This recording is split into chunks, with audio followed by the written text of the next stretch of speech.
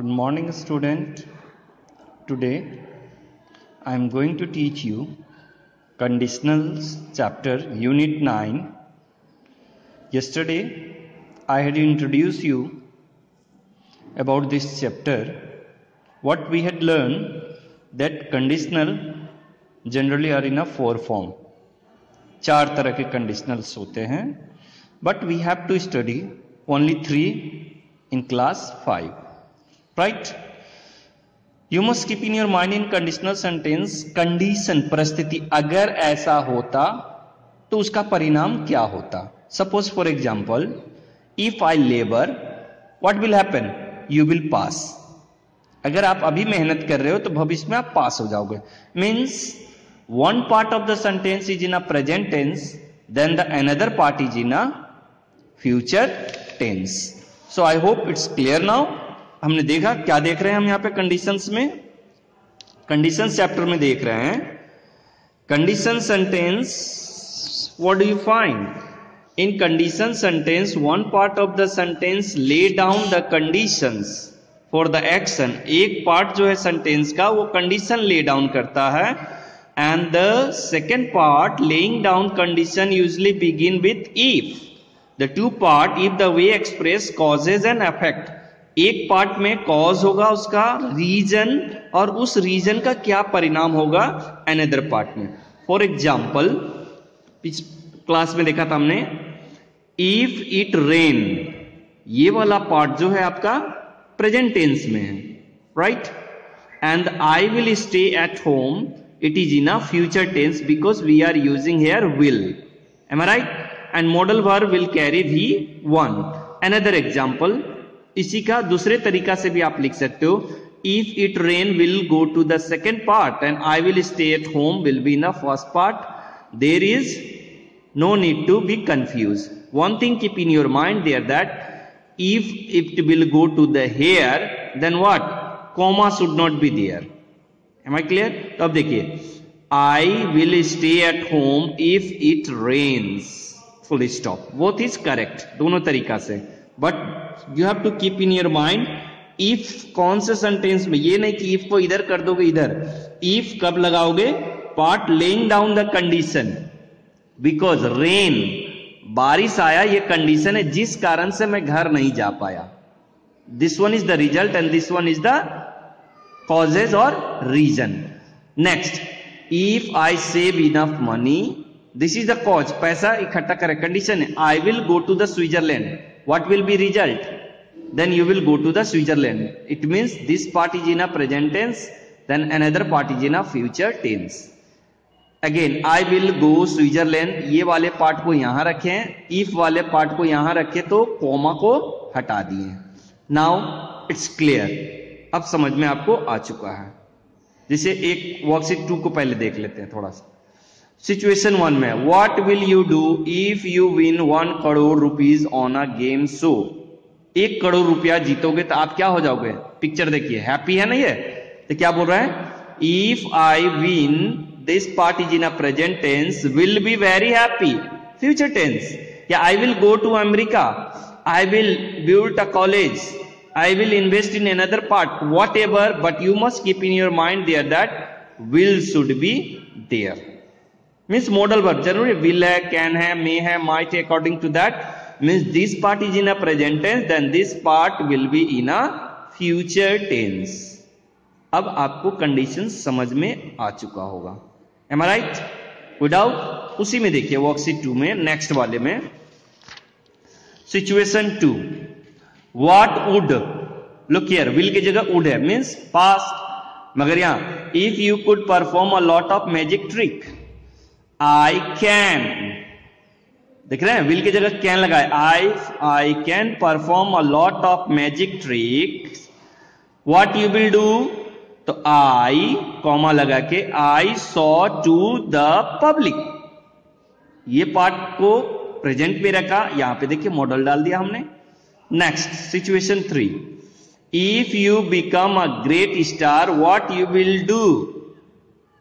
देख रहे हैं ना, what you will do, will, but here हमने यहां पे सेंटेंस को रखा है वर्ब. तो if you must keep in your mind that conditional sentence में वॉज नहीं, क्या लगाते हैं, वेयर लगाते हैं.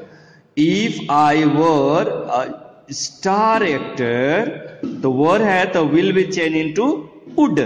I would entertain the public. जैसे यहां पे मैजिक शो कर रहे थे उसी तरह would entertain. M I clear? Were part यहां लगा पास्ट, तो यहां पे हमने पास्ट फ्यूचर लगा दिया. M I clear? अब आते हम लोग वर्कशीट 1 में. वर्कशीट 1 पे करना क्या है बेटा इसमें? वर्कशीट 1 में, in worksheet 1 you will get some clue. Cleve Baxter, American leading detective, talking to the Director General of Police about particular case. Read the careful what has to state. I am worried. ये चिंतित है, ये DGP है. Worried the case has got a lot of publicity. क्यों चिंतित है? Publicity हो चुका है. And what will happen if they are not solved the mystery? क्या होगा? तो देखो ये वाला पार्ट will लगा है, another पार्ट में क्या लगा? are. Am I clear? Next, nothing to worry sir, there is only one problem. I will. Am I clear? Will लग गया. Us more than a week. How many time it will take? A week. It will take us more than a week. याद रखो ये एक हफ्ता लेगा. If we test all the suspect on the lie detector. अगर सारे suspect को हम लाई डिटेक्टर में चेक करेंगे तो ये मात्र एक हफ्ता का समय लेगा. Then what should we do? Who can help us? कौन हेल्प करेगा हमें? तो ये जो दो पौधे वो हेल्प करेगा. If these two plants were on this room at the time of murder, they might. क्या है वो? वर लगाया तो हमने might लगा दिया. टू प्लांट्स होंगे तो वो गवाही देंगे. Let's see. अब क्वेश्चन है, why is the DGP very upset? क्यों डीजीपी अपसेट है? क्योंकि केस सॉल्व हो नहीं रहा है. तो if they are unable to solve, are लगाया हमने, देख लो वहां पे क्वेश्चन है ना. If we are unable to solve, तो we means both of them, तो इसीलिए हमने दे लगा दिया. और व्हाट विल हैपन देन, तो पब्लिसिटी बदनामी होगी. तो if they are unable to solve mystery, what will happen. तो अब यहां पे पूछ रहा है फिर what will happen if they are not able to solve the mystery. तो if they are not able to solve the mystery, question में दिया हुआ if they are not able to solve the mystery, दे हमने are लगाया इसीलिए यहां क्या लगा दोगे? Will. They will lose, LOS lose their impression, प्रभाव, पब्लिक में जो इंप्रेशन है उसका. एंड ट्रस्ट ऑफ पब्लिक, विश्वास. ट्रस्ट का मतलब विश्वास होता है. Right. Next, how many weeks, देख रहे हैं ना कितना सप्ताह लगेगा. Will take if they test all the suspect on a lie detector, कितना था? एक हफ्ता. तो क्या बोलोगे? If they test, this part you have to right here. If they test all the suspect on the lie detector, तो test present tense में है तो ये वाला पार्ट को हम फ्यूचर में डाल देंगे. तो इट को पहले डाल दोगे तो क्या बोलेंगे? इट के पहले कोमा दोगे. It will take more than a week. अब समझ में आ गया? अब इसको कंप्लीट करेंगे. Fourth one, what will happen, to plants जो था, this to plant might help us. Less possibility है, ज्यादा नहीं, माइट लगाया हमने. This to plants might help us if they, are की जगह वर. क्यों? क्योंकि यहां माइट लगाया. If they were present in the room at the time of murder. Amazing thing है ना, क्या पौधा कोई गवाही दे सकता है? मगर सीआईडी के नजर में वो दे सकता है. M I clear? चलिए अब आते हम लोग वर्कशीट 3 में. In worksheet 3, third part of the conditional. So what you have to do in third part of the, पहला पार्ट में हमने देखा present future. Second part, second types में देखा कि एक पार्ट अगर पास्ट में है तो दूसरा पार्ट, एक पार्ट पास्ट में तो दूसरा पार्ट वुड लगाया. अब थर्ड टाइप में देखेंगे, एक पार्ट में हैड सीन तो दूसरे पार्ट में would have waited. Had been, had plus V3 rule जानते ही हैं आप. और सदा याद रखोगे modal verb always carry has भी नहीं लेके चलेगा और हैड भी लेके नहीं चलेगा। क्या लेके चलेगा? हैव। और हैव के साथ क्या लेके चलता है? V3। So now let's start. If the weather had fine, अगर मौसम अच्छा होगा, we would have gone for a swimming. Condition है।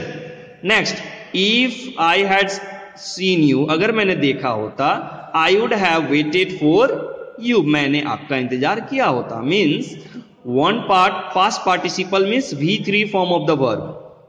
गो, वेंट, गॉन, तो ये गॉन पास्ट पार्टिसिपल है। Had plus participle, had plus participle, had plus participle means scene, had seen. If part of the sentence would have plus V3 जो past participle है, would have plus V3, ये third type है। मैं clear? तो अब क्या बनाएंगे देखिए, अब इसमें देखिए, make a sentence about each given picture. First one done for you. For example, he did not see the sign, यहां पर कुत्ता को नहीं लेके आना है, डॉग्स को। तो क्या? इफ ही हैड, ये डी लगाया, short form means D, had. If he had क्यों बोल रहे हैं? क्योंकि यहां V3 लगा हुआ है। डी का मतलब वुड भी होता है, मगर वुड के बाद क्या होना चाहिए यहाँ पे? V1, but here is V3, that's why we will read as a had. If he had seen the sign, अगर इन्होंने ये देखा होता, ही वुड नॉट हैव, देख रहे हैं, would not have brought his dog, ही का reflexive pronoun his. Again, she did not here the doorbell, इन्होंने ये आवाज नहीं सुना है, तो क्या बोलेगी वो?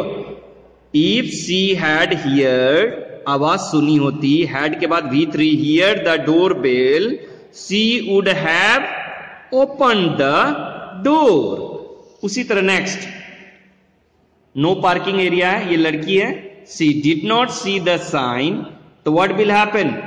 इफ शी हैड सीन, अगर इसने ये देखा होता तो ये गाड़ी यहां नहीं रोकती। तो कैसे लिखेंगे इंग्लिश में? In English you will write if she had seen, had plus V3, the sign, she would not have, है ये, have parked her car there, right, there, पास में रहता तो hair. Again same thing with this sentence, here is the gold necklace, अगर इन्होंने देखा होता तो ये उठा लेती। She did not see the gold necklace, तो if she had plus V3, तो had seen the gold necklace, she would have picked it up, full stop. I hope it's clear now. I am going to over my class. Thank you.